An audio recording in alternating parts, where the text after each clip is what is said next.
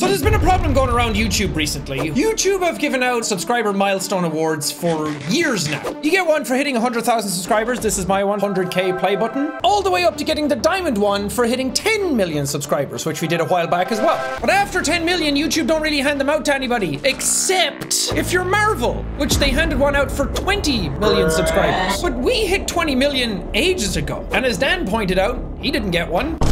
Mark didn't get one. I don't have one. What's the deal, YouTube? Now you made it personal. If being the Avengers is what it takes to get our 20 million awards, then I will make the Avengers of YouTube to fight back and get our awards.